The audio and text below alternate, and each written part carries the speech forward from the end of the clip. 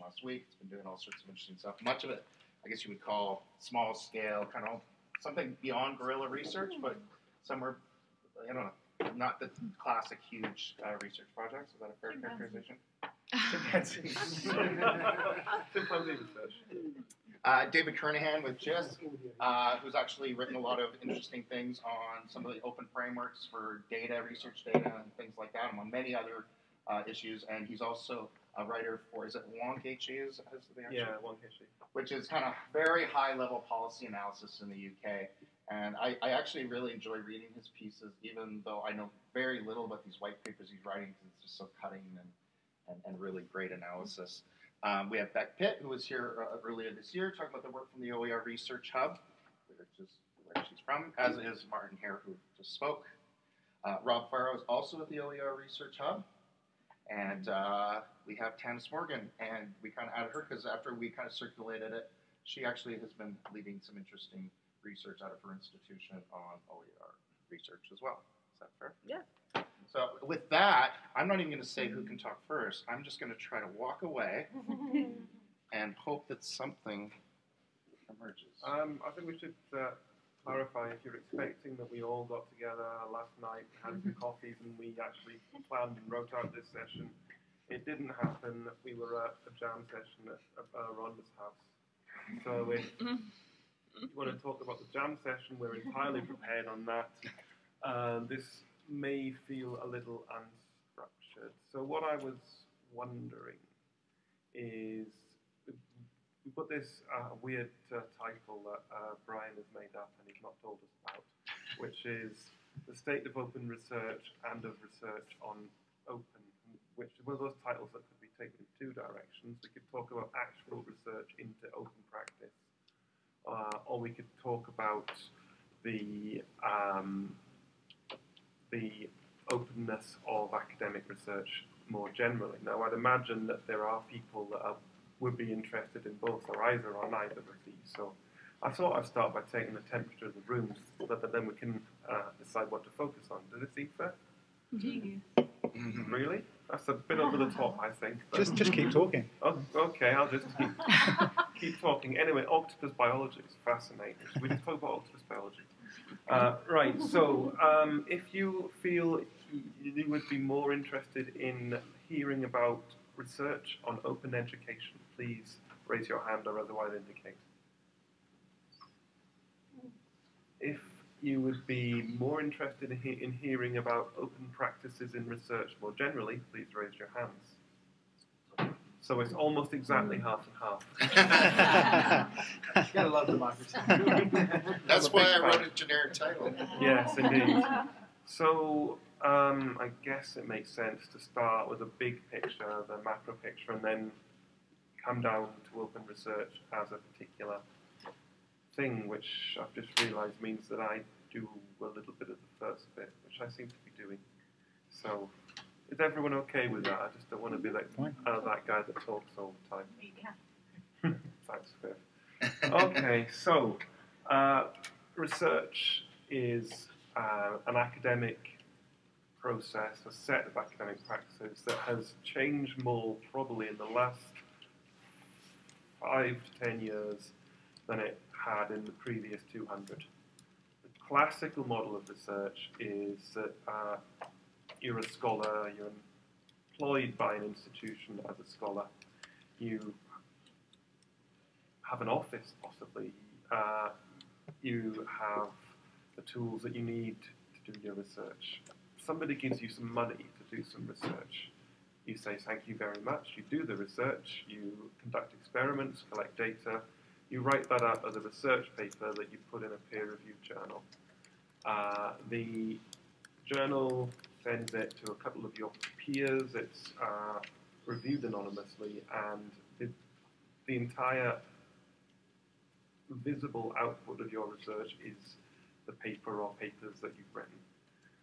Academic papers started, it's actually a UK invention back in 1700s with the Royal Society. It was, I mean, rather than just announcing something, I have discovered that there are more than 4 elements, that there's no such thing of the ether, that kind of thing. You would actually expected that you would use a scientific method. You would collect or analyze data.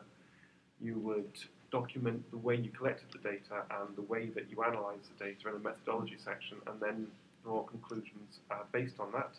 The idea being other academics could then read your paper and critique it, critique your methodology, critique your conclusions, etc. This is all kind of very simplified history.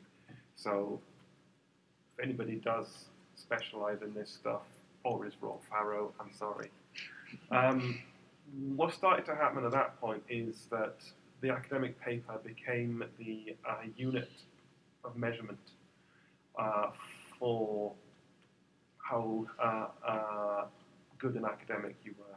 If you published more papers, if you published papers that were cited more often, if you published papers that were in more prestigious journals, that made you a better academic. It meant that you got paid more, it meant that you got a bigger office, it meant that you got a professorial chair like Martin's.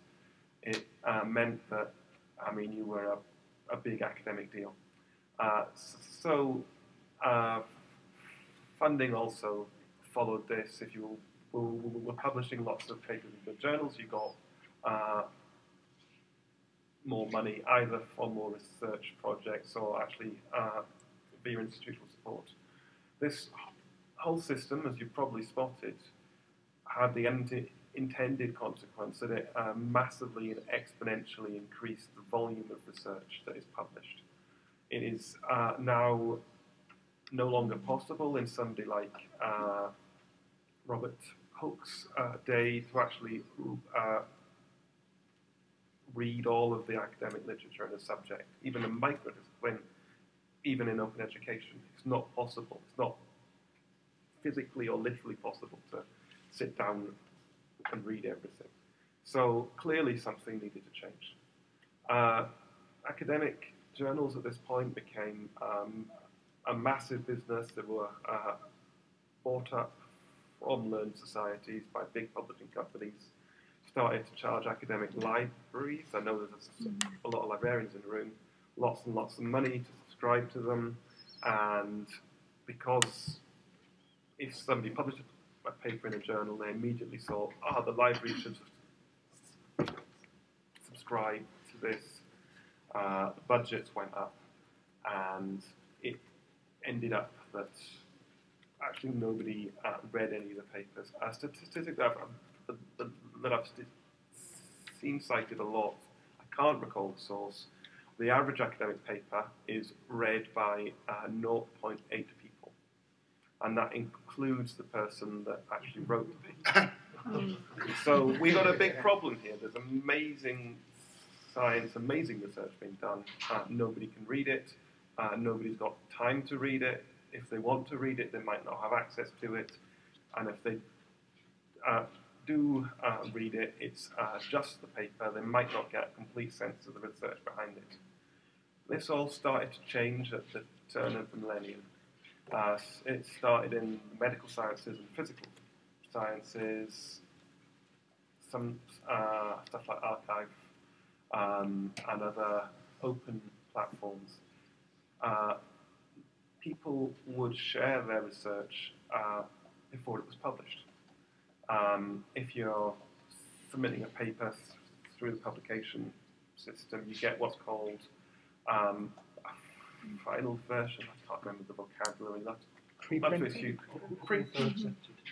Author-accepted version, that's right, which means it's not being published yet, it's the last version you own. So because you own that, you can share it. There's also the link concept of the preprint, which after you published, you normally got a little stack of printouts of your paper you could send to your friends if they asked you for it. And that became electronic as well. So that was the start of open access to research. These days in the UK, every single major research funder mandates that papers are published in the open, either via that method of publishing an author-accepted version, or that the actual journals themselves are open for anybody to access. This caused the big publishers that I mentioned earlier to turn around and say, hang on a second, we're not getting paid here. I'll come back to that later. Linked to that, we started to get increasing concern about the idea of reproducibility. The point of writing an academic paper is to communicate your research so somebody else can verify it. They can do the same research, and they can use the same methods and the same data and get the same results. And that means that you're doing proper science rather than making stuff up, which is, I think we can all agree, is generally a good thing. Also makes for better quality science. If you validate somebody else's paper and it doesn't show up, you actually write a paper about that yourself. But a big barrier to this is with the growth of large data sets, with the growth of customized algorithms and software that's been written specifically to analyze these data sets, it becomes harder. So a movement has started to share these data sets, to share these processes, these programs, and although funders aren't yet mandating all of that, they are starting to mandate parts of that in the UK and further afield. Linked to that, you get the ideas of authorship and being able to claim authorship of the paper. There's actually another guy called David Kernohan who publishes papers in the built environment. He's actually very good. He's written a lot of books. He's not me. I've not written a lot of books. I've not written any books, I don't think. But I need some kind of a way to tell us apart, especially as people are looking at the volume of papers that have been published. He might, if he's unscrupulous and deviant, he might decide that he wants to claim that he's written one of my papers. And God knows why, but he might. And I'd need to be able to prove not to do that. So various means of identifying research authors. The most famous, I think, is called ORCID. It's an identifier for each researcher. So you can follow through every part of the research process. You know exactly who the researcher was, you can contact them if you need be. You've got access to their data, you've got access to their paper and conclusions, you've got access to any tools or software that is needed. And that's just a taste of the way that research has changed. I mean, linked to that, you've got the stuff Martin was talking about dissemination, about publishing not just in an open journal, but entirely in the open, on blogs, on other social media services. You've got the rise of academic journalism. The idea, if you've written a really sexy piece of research, actually normally a piece of research about sex explicitly, because that gets picked up by newspapers, and it's like 7 out of 10 British people have never seen their partner naked or something like that. And obviously that's not in any sense true as far as I know, but we could probably test this on the panel. And that's the kind of thing that newspapers take off. You've got the rise of research offices that like to promote that kind of thing to PR teams that don't actually really understand it. All of that stuff is still getting critiqued, both by researcher peers and by general members of the public who just think it sounds really stupid and wrong. So you've got that aspect to the way research is being used as well. So it's become a very complicated way it's become actually very complicated to actually be an academic. A lot of the old assumptions have shifted and have changed, and the kind of support that we need to give academic researchers now is very, very different to the kind of expectations that the people that are training these new academics might have. So there's a big disconnect, and that's one of the big problems academia is facing. So I've talked for a long time, and you've looked at me like I'm mad, which is lovely. I think if we can now take this down to the next level, we start to make this more specific about open education research, open research into open education, if you will, and we can bring in these three. I'd like to bring in Robert next, because he'll probably tell me that I'm wrong about everything, but I think anybody can dive in at this point. Thank you. Well, if anyone else wants to speak, feel free. Otherwise, I can say something. I don't think you're wrong. I think that's a really good summary. There's a couple of things I'd maybe add to it. One is, and maybe these are kind of related things. One is the kind of ambivalence towards openness that you get from institutions, who, on the to take something like open access publication. So yeah, we get these mandates. You have to be open. You have to publish open access, but at the same time, you get pressure to publish it only in the highest ranked journals. So how are you supposed to square that circle? At the moment, we have a kind of a fudge. I mean, one way of doing it would be to say that, well, actually, the way we rank journals is wrong, right? So maybe the ones that are open access, I mean, they're getting cited more, they're getting read more. Why aren't they the highest ranked ones? And partly that's a strategic thing by the publishers to make sure that they are somehow the guardians of quality, even though all of the expert work is done for free by academics in terms of editing and peer review and so on. So there's a mixed message coming from institutions in terms of what constitutes good open dissemination around that, I would say. But also, I think more widely, institutions and their relation to openness generally. And to pick up on some of the historical themes that you mentioned, I mean, really, the idea of the modern university, I mean, leaving aside some of the Renaissance stuff, if you take it as a sort of Enlightenment idea that we should have public science, everyone should have an education, we should aspire to this society which is kind of an open scientific community. I think that's still a good aspiration. And I would say that's part of a longer and sort of, if you look at the history of academic institutions more generally, they've kind of always had this sort of dialectical thing going on between closed and open. If you go right back to the start, like the classical world, you have, there's no such thing as an open group of scholars. They are purely kind of closed groups who, you only get into it by having someone who takes you on as an apprentice, basically, and it's kind of small scholarly communities. And then gradually, you've got these different, these. I suppose a lot of it's about technology and technology making it possible to share ideas more widely.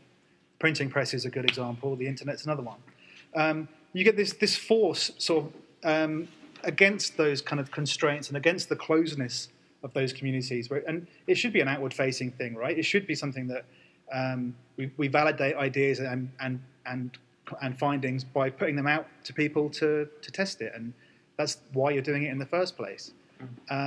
So what are the institutions for? Thinking about these PR offices who, they've got their own agenda. Well, what is it? Does it just come down to money and admissions and that kind of thing? And the only thing I was going to just add to what you said was, I've forgotten it. It'll come back to me. Thanks. It'll be good when it comes. It'll be worth the wait. Yeah, it might be tomorrow. I think that's all very good as well. And I think, from my experience of 4 or 5 UK universities now, I think education research and open education research is in itself problematic. I don't know about most people, but we don't sit within education departments. So I'm within the science department that couldn't give a stuff about what I'm doing, and I don't get the funding and the resources and the support to build that. So I think that's another problem that open education and education or researchers face. It's like, where do you sit within your organisation, and how does that work? I mean, you're not valued in the same way. I think probably going off a tangent now. I think there's some really interesting changes. I think the other big problem with research is the element of bias. There's been some amazing papers in Nature recently looking at the whole sort of research culture and how we approach things, and this whole element of 99% of what we publish are only our positive results.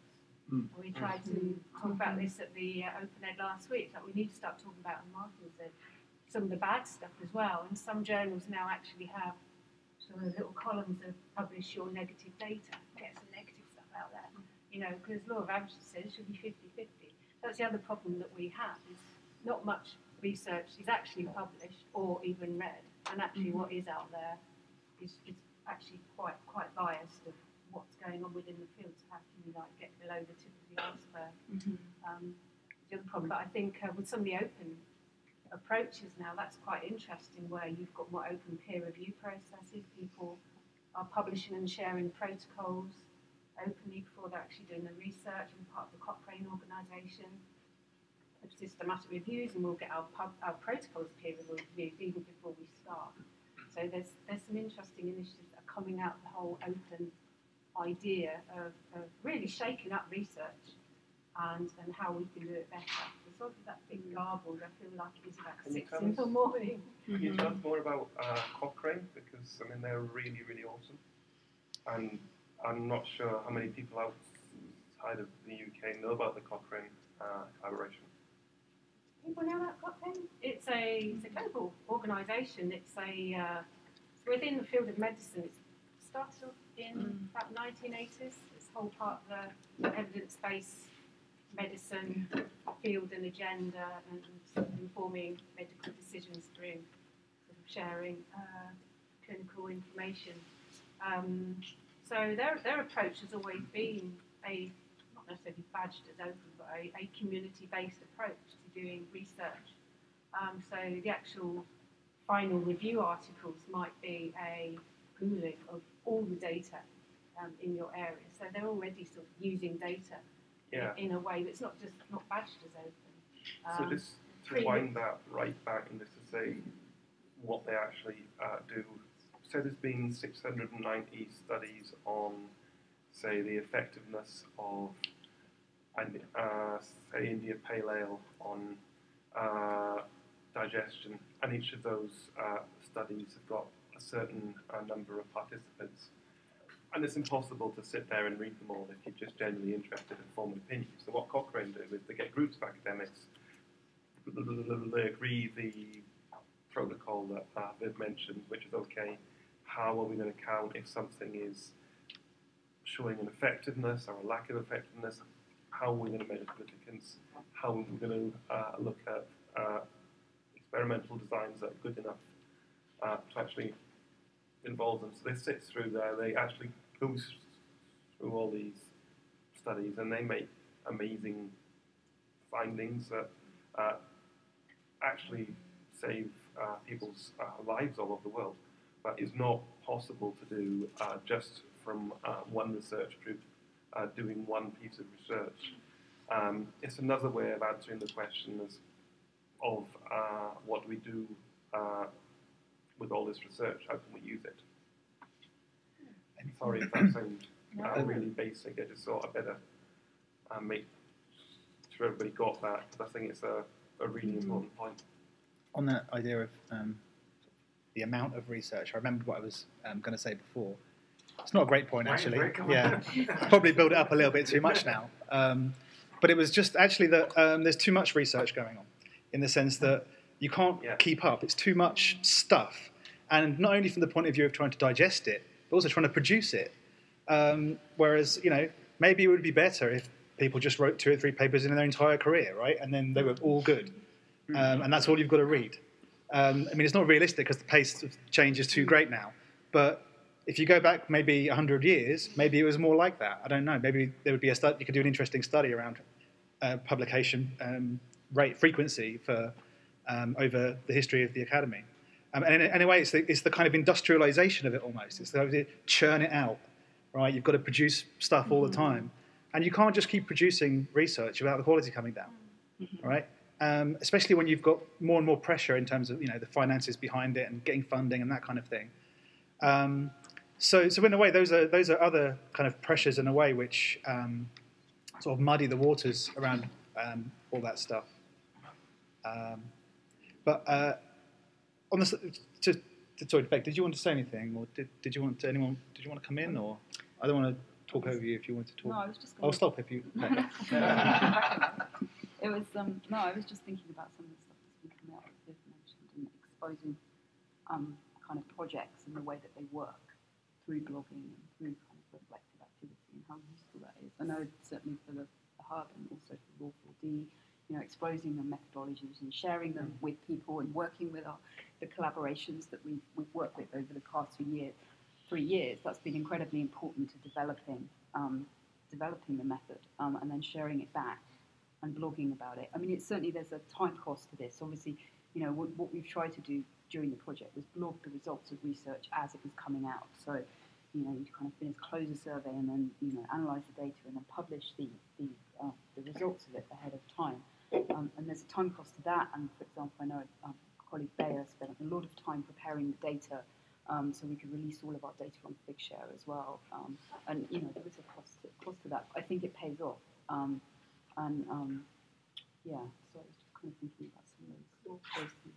If you could just explain what Figshare and what Figshare is, because that's a really cool tool that perhaps a lot of people haven't used. Has anyone heard of Figshare? Sounds like a vegetable color. Yeah, a tool for sharing figs, yeah. So that's figshare.com. If you've got a table that you've prepared for a paper, or a diagram, or a graph, or an image, or something like that, or a smallish collection of data. I don't think you can do massive data on Figshare. Okay. You just stick it up there. Now it's actually owned by one of the publishers, which you'd immediately think is like, ooh. But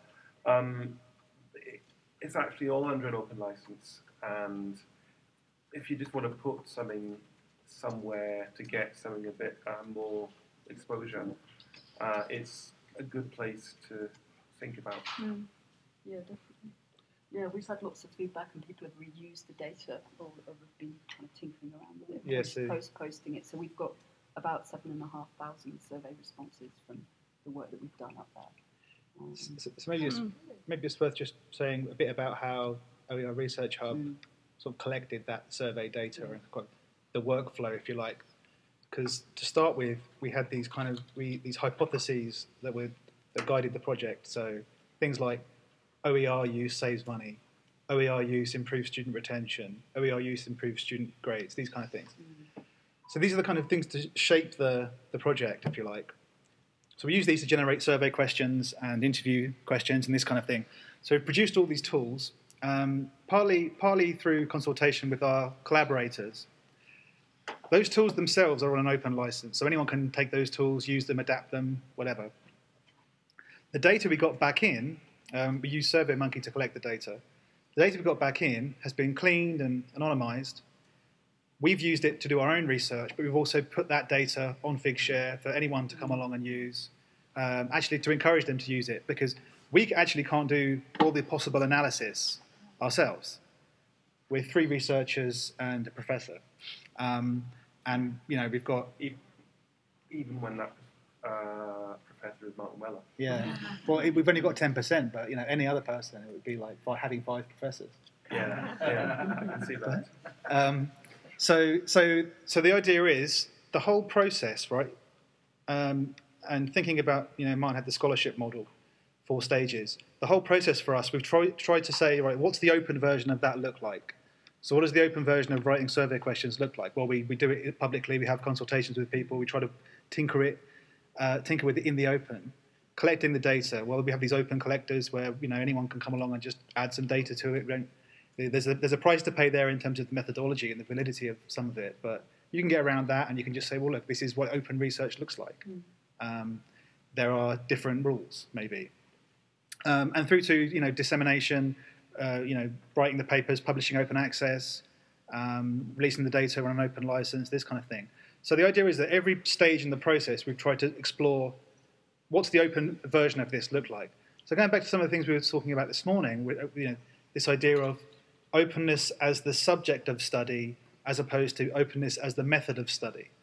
If you're doing open research into open educational resources, you're doing the method and the subject. But those two things can be independent of each other. So, for instance, there's quite a lot of people in the GoGN network who are doing research into open stuff, MOOCs, whatever, using very traditional methods, and so on. So, my general thought about the openness thing, I mean, obviously we've been exploring it as part of our work. I think it works pretty well in a number of ways. One way is it helps you build a bigger community, right? That you're trying to respond to in the first place, you're trying to connect with in the first place, say, what should we be looking at? What's the most important thing to you? They then become this network that's there throughout the project, right? You've got to pick people up. We've got several thousand people following us on social media. And that starts to be your open network. And that's your feedback loop. That's your place to disseminate, bounce ideas around. And when you do have a traditional output, like a journal publication, you've got an audience of people who are already interested. You can say, look, we're going to publish this now. And here's the kind of open access version of this thing that we've been working on for a while. So there is a kind of workflow there, but it works very well for us. I think we've been pretty productive, and we've kind of, we've been kind of true to what we set out to do. But then when you come into back into the institutional structures in terms of what constitutes good research, then you come back into this, well, people don't do this normally. If you say to I was working with some of the legal people at the OU to get a contract signed off. And there was a long kind of discussion around who owned the IP on a project so it was a collaborative project. Who owns the IP? We're going to be releasing it on an open license, right? So the argument is only who owns the IP for that 5 minutes before it gets released on an open license. That was a massive issue for the lawyers, right? Because they don't have that in their register. Open what? Open licensing. Well, yeah, you can do that, but we still need to do everything the same way as before. So there's definitely a sort of inertia, an institutional inertia around this stuff. And it actually kind of makes you feel a bit like saying, yeah, let's sign up for the guerrilla research, right? Because I could spend 6 months sending emails to the legal team, or I could just go out and do stuff. I don't need permission. But then along comes the thing, like as Viv says, then hang on a second, where are the rules? Where are the ethical kind of principles, norms, guidelines that you learn by being an institutional researcher? If someone just goes out and says, well, I can do it on my own, I don't need to do that anymore, there's a lot more pressure on people in terms of working in the open, because all of a sudden, the rules that you would have to follow aren't there anymore. So how do you become someone who's sort of well-versed enough in the language and the requirements and the needs of research ethics so that you can basically apply the same principles without having a kind of compliance model, which you get in most institutions? To get it signed off, you've got to show that you've done X, Y, Z, risk assessment, and so on. So that's just one example of the way that the openness kind of changes the game, really, from a research point of view, I would say. At this stage, I'd love to hear what Tannis has been up to, because I mean, you're the only person here whose work I don't know, and I would love to hear about it. And then also, I'd like to kind of start taking some questions as well. So.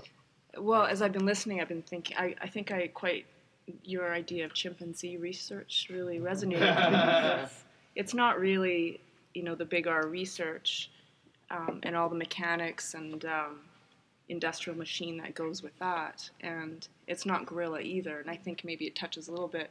It still goes through an ethics review process, and that's the stuff I relate to most. I mean, I work at an applied institution. It's a small institution, and our research is applied research, so answers questions that are real and immediate to whoever we're working with. In the case of the research that we did on open, it really was that. It was sort of answering questions that we had about how did we get to open? Why as a closed institution, do we have so many open education resources now that are being used and adopted and adapted, and what contributed to that? Was it money? Was it funding? Was it people? So for me, that really addresses that space. And I've been in education, for a long time, and I don't think I've ever had a research project that's ever been funded. So some of these mechanics and the industrial machine that goes with that gives you freedom to actually, if you can, do small R research. And that's actually what we call it at our institution, is small R research. Because I think what happens is, the big R research and the papers and the publication and these concerns that a lot of people have and are trying to push back on from the open community is really, it's a result in some ways of addressing funders and having a profile and an image that's associated with, where the money was spent. And I think, that's wonderful, but it's also problematic. So the smaller research kind of gets at a different layer. And if you're willing to work with projects that aren't resource intensive and, you can do on your own institutional time. But I think there's a lot of that people do that you don't really see or hear about. And I think in the open education research world, I think that's a real opportunity, actually, that I'm not seeing or hearing a lot about, but it's not unfamiliar to people in applied institution. I love that idea of small R research. Sounds really powerful. I shall keep that if I may.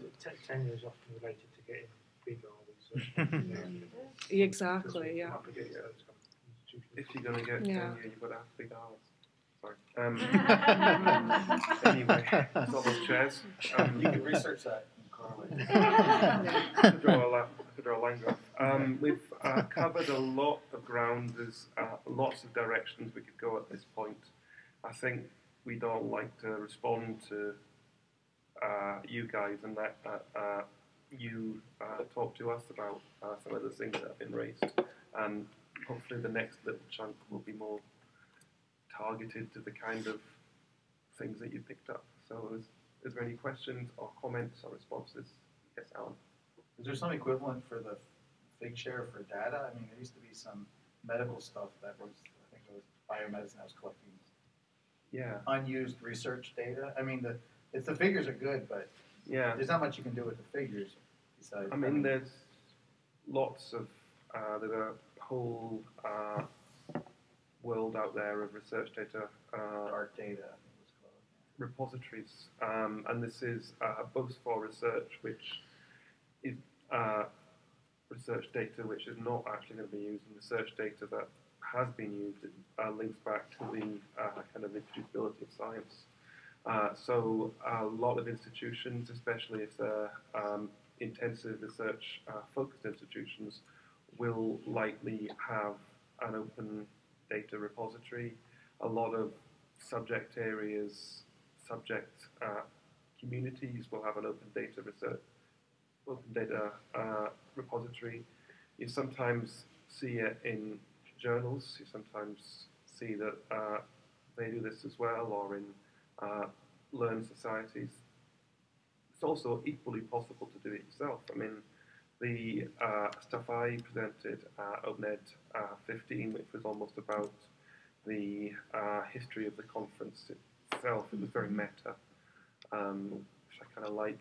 All of the data which me and Alan discovered about that's all on a Google Sheet, that's all open license. So next time somebody else wants to do something like that, they don't need to go through the 2 weeks of pain that myself and Alan had to go through to actually get all that together. Yeah, there's lots of places for research data sets. There's a lot of issues linked to the storage and retrieval of research data that I could talk some more about, but I'll take some more questions. But I mean, on the scale of like medical and human genome, I mean, education data is pretty small. I mean, that's the critique of a lot of studies, is that the sample size isn't enough. And yeah, it's going to be great when individuals make these efforts, but it's going to be so scattered. It's so scattered. If you look at somebody like Coursera, they've got a load of student data, and they release bits of it to the institutions that they work with. Coursera is one of the big MOOCs platforms globally. They work with the top institutions all over the world. MOOCs were a kind of open course that were fashionable back in 2012. Probably a bit historical for a lot of people now, but I mean they have a lot of student data which they just keep hold of because they see it as a part of their value. But there's a whole other digression about the value of user activity data as well, but I'm not going to go there right now. Let's take some more comments. Audrey Waters' line, student data is the new oil. Yes, yes. So I'll briefly mention the Center for Open Science is a great place for people to look at. It encourages the sharing of pre-registration of hypotheses, sharing of data, research materials, pre-publication, post-publication. So that's great. But I'm really interested in in the factors that foster or inhibit the shift towards open research practices. So for example, you talked about the reproducibility crisis, and psychology of disciplines, one of the disciplines that's been grappling with this. And to me, it's great that has been the impetus for people to shift to open, as opposed to social justice and some of the other arguments that we make about the public should be able to access research. Yeah. But at the same time, I see many points of tension. You have some leading journals that have adopted digital badges for open research practices that foster that, which is great. But you see, as I mentioned to Vivien earlier, that early career researchers, for example, have difficulty publishing open access in journals because they have least access to funding for APCs. Or there are people who have emerging concerns about the sharing of data because other researchers might dig in, mine, and publish something based on it that they may perhaps didn't get to. So, I mean, these are things that can be dealt with in a variety of ways, but I'm interested in how the fostering can occur more and how we can navigate these sorts of obstructions. There's a lot of questions in there, and I want to pass on to the rest of the panel. I want to mention quickly before I do that the APC's article processing costs, that's the payment a researcher or institution would make to a journal for open publication. That's not the only model of open publication. It's not even the only model of open journal.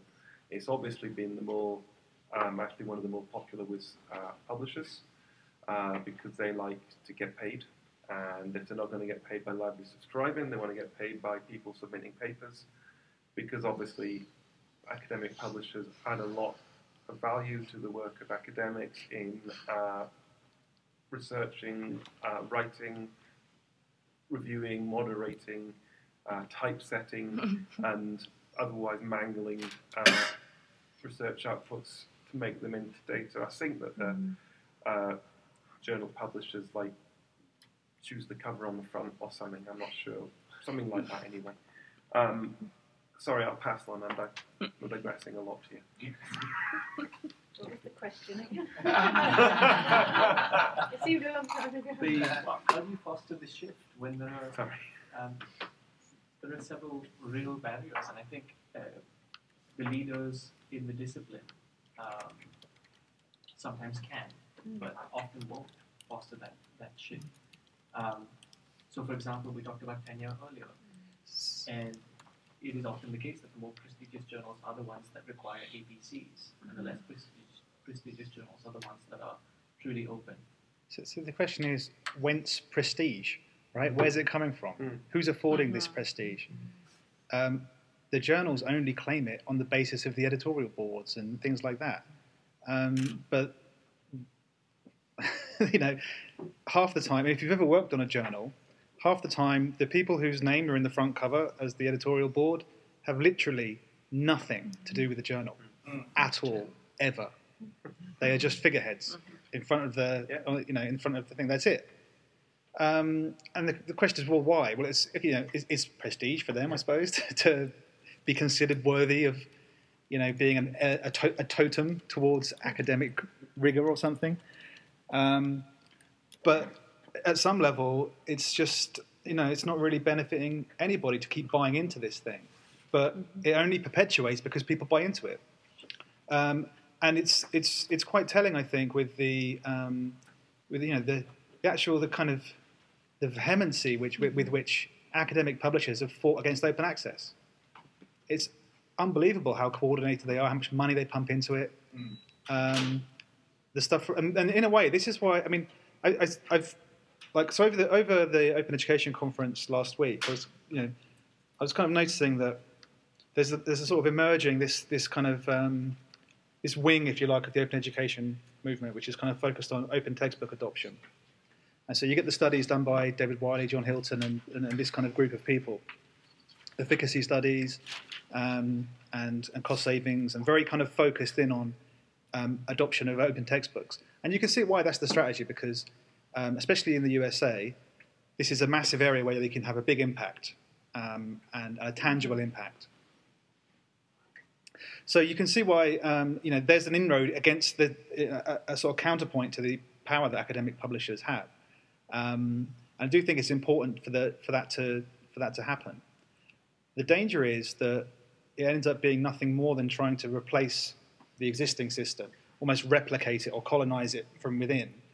But now it's got an open license on it, and it's like, well, that's okay then. We've done our job. And I don't think that's the full story with open education. I think there's a danger of losing sight of the wider sort of idea. I hesitate to use the word disruption in its full glory, but the idea that there's some fundamental change to education systems that can be afforded by basically the internet and widespread digital technologies that allow you to replicate information anywhere in the world at marginal costs.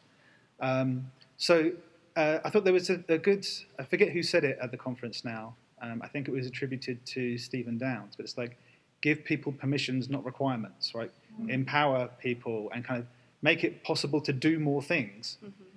Because the systems that we have in education and research, they're based on good principles and good observations about how to do education. But we're in danger of reifying them and kind of just making them into, well, this is it now. This is what education has to look like.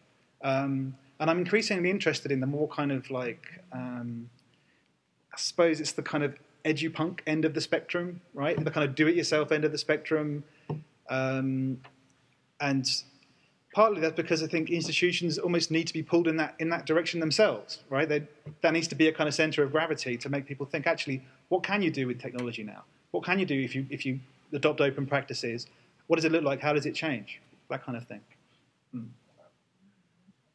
Do we want to talk about journal impact factors, or are we just going to leave that one? I kind of had a question that kind of related to that, which is... Do your questions. That sounds like fun. Listening to the overall tenor, pretty much from every panelist, the so-called big R research, I'm at a loss to pick out any statements that were positive or affirmative, other than it maybe helps pay for some people's livelihoods a little bit.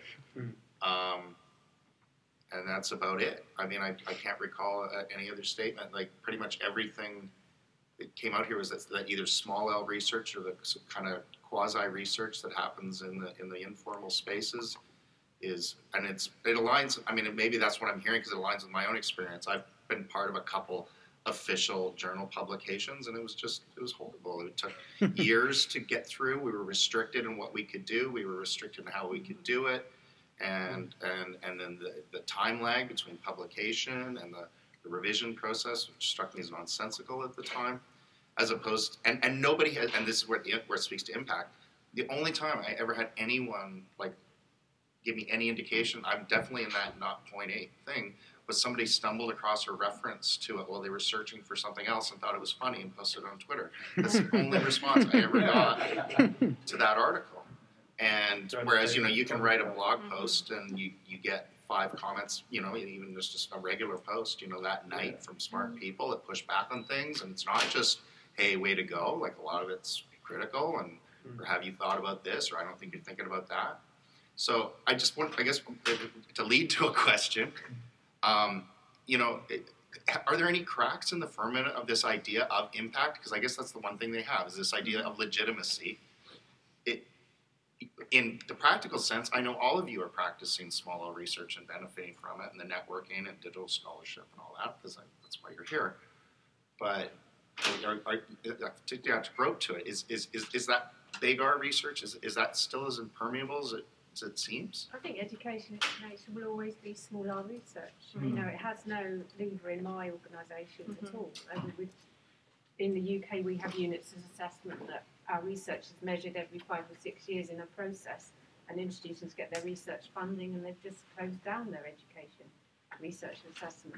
But I think there are cracks, because I think the whole sort of big science, big engineering, research impact agenda has so now been demonstrated not to be making the advances that it should, or be so problematic and full of bias and gender bias, that now people are actually fighting back against our metrics and our sort of impact agenda in the UK. And I think some people might even choose to opt out of the next big assessment because of that. So I think there's a bit of a pushback in the UK. I don't know about other countries. So yeah. I think in general, open education, I'll admit a very brief point, there's not actually any money in research, really. There's a little bit of money in evaluation, and the fine work of my colleagues at the OER Hub and others are doing some great stuff with that. In terms of critical education research, there's next to no money in critical education research. There's some people wanted to do stuff, stat stuff, quasi-scientific double-blind trials that aren't really double-blind trials, that kind of thing. But it's simply a function of funding. I don't think anybody along this panel publishing critical, worthwhile education research is not our full-time job, is it? No. Nobody has that job. It's not a job that even exists anymore. Tannis, you were going to come in there, sorry. Yeah, well, I'm just thinking about, like, again, Viv, because, I don't know, I think we seem to understand each other, but the who is doing the research part is, again, like, I'm not against big R research, I think you need it, but there's also this neglected area of people. So, for example, in the colleges and institutes, for the most part, we don't have tenure, which means, you know, we're not bound by that, you know, I have to publish an XYZ journal. We have, like, we can publish in open journals, and it doesn't matter. It doesn't matter if the journal doesn't have this great impact factor or whatever. Like, we have an opportunity as smaller researchers to not play in that system in some ways when we don't have to chase the tenure and the portfolio. So there are opportunities, and I guess we're not funded anyways. I mean, even the big R education research isn't funded anyways. So where are the opportunities in our jobs and in our institutions and structures that we have to contribute? Because I do think it's important. I mean, it is on the one hand very negative, but I mean, there is a piece of this that is getting back our agency too, which is sort of a big thing of mine. You know, where's our institutional agency to push, you know, these journals? I mean, it's just crazy. How did we give that away? Like, how did we give away this free labor to these journals and to these publishing houses and uncritically? I just don't know how we got here, you know. But if you think about, you know, as you go through kind of graduate school, I mean, Beck and I trained as philosophers in the same institution. What we were always told was, you know, the idea of an open access publication, you'd have to be out of your mind, you know, as far as the faculty were concerned. Why would you ever do that? Why would you ever give away your work for free? Only publish your best work, and only in the best journals. That's it. And there's no discussion after that. But obviously, it's a bit of a meat grinder trying to get an academic job, and so people will just do anything, you know. And it's like, well, if you only publish in these journals, okay then, you know, and I'll go and live in my garret for a few years, and, you know, eat beans out of a tin, and just kind of try and do that. And that's considered to be perfectly acceptable, that conformity. So what I'd say in answer to your point about how do we do this, it's not a coincidence, right? There are massive power structures operating to make sure that people conform to the existing way of doing things. It's strategic. And if you're really cynical and a critical theorist, like some people are, you might say, well, this is a way of sort of actually silencing free expression and free thought, you know, controlling the way that people engage with ideas and share them and communicate about them. And one side effect of pushing your ideas into an academic format is that you make them pretty much unreadable for 90% of people. Yeah. Exactly. So, Yeah. And call it impact. yeah. But there's almost, I mean, frankly, it almost feels like we aspire to play in this game that we can't play in. So, terrible metaphor, but I always sneer at the people in first class on a plane. And then I started getting upgrades, and I was like, this isn't bad. It's a good analogy. But then I felt sleazy. Yeah. And then you go on an airline like Southwest, the first class doesn't exist. Yeah. And they have fun. And so, you know, I know all this stuff is just, that's a little bit playful. And it is very stacked against people doing it. But, you know, you can try to play your game. It sounds like you're just going to, like, kill yourself trying to crack that. But I don't know what the alternative is. It just occurs to me that, I mean, open education is maybe the first example of a field of inquiry that has grown in the social sciences since the internet became mainstream. And what I think is notable about it, I've been sitting here trying to think of a notable, like, open education journal paper that, I mean, we all point to and say, yeah, that's a classic. I mean, I could point to tons of David Wiley blog posts or Scott Leslie videos or Paul Stacey or all of these people. But all of the literature is in the open, it's on blogs. All of the canon of open education is on blogs. And it's a job for somebody sometime to actually archive these things and keep them and put them somewhere so we don't lose them. But, I think that this is the first field where that has happened. Except for those open articles that are in closed journals. Which all of us read and cite regularly. That's true. It links to what the lady in the shirt said there before about, you know, publication. It's the currency, isn't it? It's what we sort of promote our sort of academic colleagues and staff by. And I think you were bang on there. It's how do we influence that at that level to then consider all these other things, and we're light years away from that. But I think that would be a really interesting project for some HR departments. I think it still comes back to curriculum development and embedding this in our courses. You know, I mean, if this is an area that excites a young faculty member coming into our faculty, and they end up being successful into a tenure track position, and then we see them teaching something like one of our new courses. We just created a new course which is multidisciplinary between journalism, communications, sociology, and psychology, called Digital Communities. And it's our first blended course, which means that it'll be somewhat face-to-face and somewhat online, and it's going to expect students to engage in that online world, and the assignments will all be embedded in there. Actually, just exciting conversation Brian and I were just having about this create my domain idea, domain of one's own, you know, which I could see really working in a course like this. You know, if you start, I mean, that's a kernel of change, right? That's a small thing in our faculty. It would be something that would be dramatically different, but then you broaden that out to that faculty member now becoming tenured and now becoming perhaps the chair of a department and maybe someday replacing me as a dean. You know, that's how change happens, you know, because then that person like me will be sitting as chair of the Promotion and Tenure Committee looking at questions of, you know, we look at questions of originality, of credibility, of legitimacy, of widening sphere of influence in your field of study. And now we're going to say, well, you know, let's broaden that definition. And, you know, so eventually those small changes can make big changes. You know, I don't think it might happen during my tenure. I'll probably be retired before that happens, but at least, you know, you can see glimmers of hope in the new world, if you like, with the younger faculty coming forward. And I mean, we're in our faculty right now in a very, you know, moment of change because we're going through a very dramatic curriculum review. And it's going to change, realign all of our programs. And it was interesting that I don't remember your name, but you were talking about how instead of looking at program requirements, look at program permissions. In other words, what do we say to our students? What can you do? We're all about what you can't do. You have to do this. You have to do that. You have 2 credits, 4 credits of this, and 6 credits of this. And we set up these barriers and these blocks and these boxes for students to fit into, to conform to. Well, the generations coming out of high school right now, they're all about e-portfolios.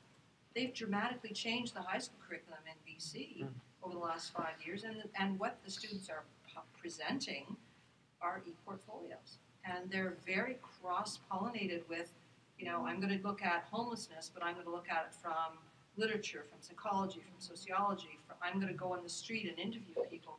And then they're bringing, the students themselves coming into our classrooms are already doing it.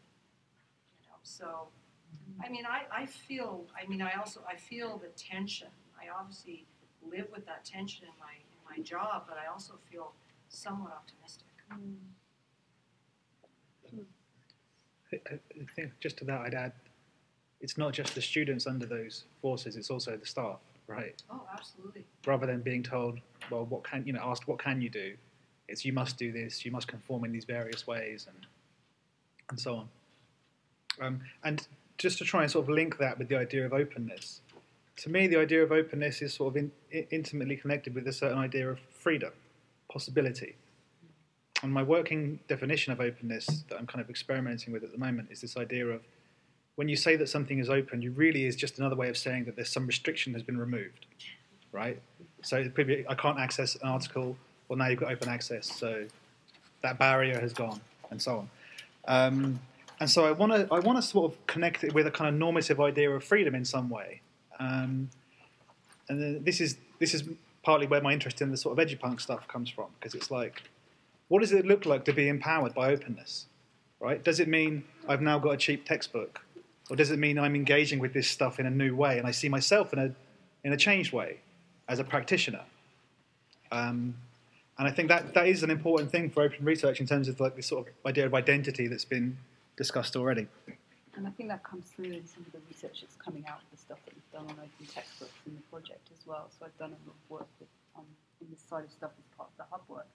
And in some the work I've been doing with OpenStax in particular, it's clear that people, the impact that having an open textbook has on what people choose to do with their courses and how they can now feel less constrained to just use one resource.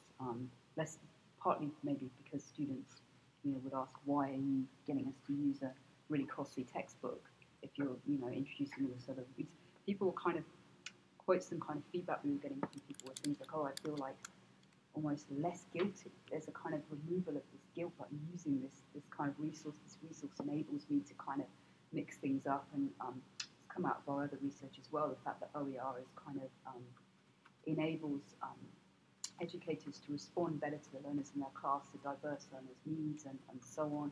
It's kind of we've seen kind of more educators saying that they use OER. I think with the recent OpenStax work, it's around 3/4 of the educators we surveyed said they were more likely to use other OER as a result of using something like OpenStax. So you kind of see this like opening up of in not everybody, obviously some people would kind of say, well, actually no, this didn't change my practice at all. But the work that we've done on ground, we've got a hypothesis to do with OER. To do with critical reflection, educators and critical reflection and kind of changes in practice. I think there's some really interesting kind of stuff that comes out of there and that's not really been explored very much other than, as far as I'm aware, the work that we've been kind of doing. So, yeah. More questions? Thoughts? I've just spotted we have 10 minutes left. We should do one of those questions where everybody in the panel gives like an opinion or a piece of advice, because I always like them at the end of panels. They have questions from the panels. They kind of round things off. So, unless anybody's got a better one, I'd like to propose, what advice would you give to somebody that was considering entering open research, either as a practice or as a field inquiry? Am I getting any pushback on that being the worst question you've ever heard? Yeah. Maybe you can tweak it slightly, starting your academic career. Which path would you go on, knowing what you know now? with open research. Oh, nice one. Where should we start? We should start one at the end, shouldn't we? Does that mean start at the other end? Start the middle. It's difficult, isn't it? So So I started off as a scientist, so I couldn't have chosen this route. So I would have had to have gone the big art route, and well, that's why I fell over and moved camps. So, yeah, as a scientist, I don't think you or an engineer or whatever, and one of those big subjects have a choice. But my advice would be start blogging. I mean, that's so transformed my work and my thinking and writing. I'd echo that about blogging. I think it is useful. I would say Twitter has been a very useful tool for me. And not just, I mean, partly also, I mean, I never trained in EdTech. I am almost finished a master's degree in online and distance education that I've been doing kind of fairly casually on the side while I've been working at the OU. But my baptism into this stuff, if you like, was on the job, right? So, and, you know, when I started at the Open University, I was just finishing my PhD. So I trained to be a philosopher, and the world's a bit unforgiving for wannabe philosophers, I don't know if you noticed. So, you know, there's only one way into philosophy, and that's play the game, right? That's the publication game. That's the only way to get into it. I started to realise once I was working in ed tech that it was a much better funded subject. There's always new money available for ed tech, and there's always education budgets. And so I started to realise, and also the other element to it was, I realised that there weren't so many philosophers doing work in that field, so there was a gap, right, that I could move into. But the question is, how do you then move into it? I found Twitter really useful in a number of ways. One was it let me start to just build a network of the right people, right, and see what are they talking about, what's happening out there in the open that I can kind of just start to pick up on. Also, it let me kind of project a professional identity by the kind of stuff that I would retweet or that I would put out there, and gave me a kind of feedback mechanism to start saying, well, okay, what's out there? Now, if you compare that to the typical model, most early career academics will be teaching a lot. They might publish 1 or 2 papers a year, and most of those will just languish unread somewhere, you know, unless you're very good or very lucky. So already that, you know, I started to have this alternative way of doing things. That preceded for me sort of knowledge of the subject area, actually. So I started exploring the open technologies first, and that gave me a way to learn more about the practices. So I would say, you know, you have to be kind of prepared to get your hands dirty and be a technologist, actually, and sort of start using these things. What happens if you publish something on an open license on a blog? There's only one way to find out, right? It's just to do it. So I would say it's about not being afraid of experimentation and kind of being sort of open-minded, I suppose, about where it might lead. And then you'll find out whether it has value for you as a researcher, and you know, it will help you to orientate yourself around open research, I would say. Yeah, I think experimenting with tools and kind of different processes. I was kind of thinking, I mean, blogging and Twitter has been really important for me for the project and personally as well, kind of building up an understanding of communities and so on. I would also say that, like, something that I found, we found, I think, the project very beneficial was community review processes. So we wrote a course about open research, which is on peer-to-peer university. And as part of the process of creating this course, it was open for community review. So anyone could come and kind of comment on the course. And I partly work on a project to do with opening educational practices in Scotland. And that course is currently open for community review, and actually kind of ties back to what we were saying earlier about kind of blogging and talking about the way that you're doing things and opening yourself up, opening up the processes and the way that you're doing things for people to come and comment. Like you were saying, Brian, you can publish a blog post and have loads of people kind of come in and give feedback, and the way that improves the way that you work and things like that is incredibly kind of beneficial. So, yeah,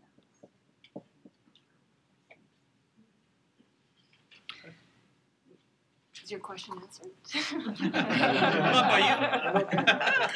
I don't feel qualified to give any advice. I mean, for me, I guess where I get interested is in the spaces where there's not a lot of chatter, and like I'm really interested in the alternative tertiary education institutes, like the institutes, colleges, vocationals, and I want to hear more about that. I guess that would be a space where, you know, if I was starting, I mean, I'm in that obviously, but you know, I just feel like there's so much opportunity to look in those areas of OER topics and research. And lots of partners probably too. Commonwealth of Learning does a lot there, and there's I don't know if that's advice. It's more like maybe it's just wishful thinking, desire. That's what I would want to do. I think I'm actually absolved from answering this question. I'm not an academic. I don't have a master's degree. I don't have a PhD. I've never had any kind of research role actually in a role I've been paid to do.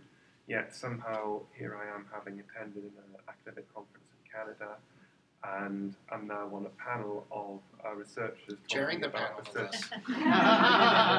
Am I chairing the panel now? It just looks that way. Yeah. Do I get paid more for that? Yeah, you get double. I'll double it. Yeah. Awesome. We need somebody with a keyboard. So, I mean, with those caveats, I think any advice I could offer is almost worthless. But I'm going to offer some anyway, because this is the way we do things in academia.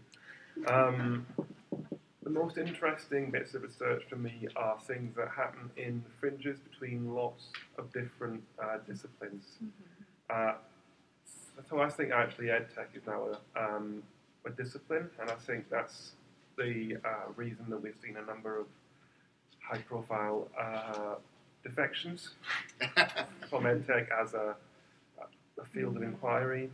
The most interesting stuff was always to me on the boundaries between numbers of things. I'm fascinated by policy making, innovation ideas. I've got a big thing for economics at the moment. And it's just bringing two things together. That's where the excitement is. That's where new fields and new ideas are more quickly generated. That's the reason open education has been such an exciting field over the past 10 years or so, and will probably continue to be for a fair bit longer. And it's also, I guess, if you're that kind of person, a place where a reputation can be made, that if you want to be seen as somebody adding to knowledge, adding to understanding of the world around us, being on the fringes of numerous fields of inquiry, it's probably easier, and you'd have more freedom to experiment with methods, publications, with frames of reference, with different authorial voices, that kind of thing. But on the downside, there'd be no money in that whatsoever. So if you like eating, I recommend you go and do, there's a lot of money in particle physics at the moment. Certain parts of medicine, if you find an illness that kills lots of rich white guys, you should probably research that. There's tons of money in that. Get into gout or something. Or, gout is going to be huge over the next few years. Or you can a lot of money in gout. That's another thing you can do, which is a fascinating field of inquiry in itself, I think. So, yeah, that's what I'd offer. With that, thanks to the panel. So just a couple housekeeping notes. Tomorrow